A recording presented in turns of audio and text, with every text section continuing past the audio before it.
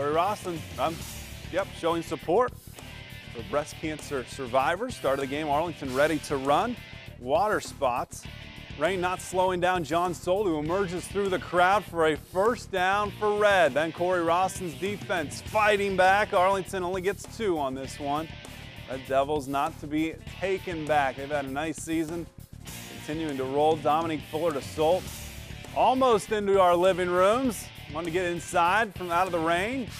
Gets to the 15, which sets up this play. Austin Reddick finds the end zone. Start of a very strong night for Mr. Reddick. Touchdown, Red Devils take the lead. Still in the first. Fuller looking to Reddick again. Nice give, and Reddick's got some sideline before he's pushed out. A few plays later, Solt cuts through that middle.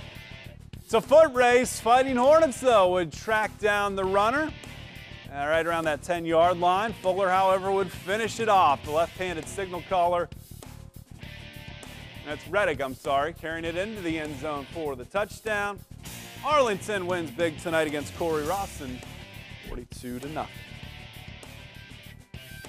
There are your Blanchard Division standings as Liberty Benton 5-0. They get the championship with Arlington finishing in second.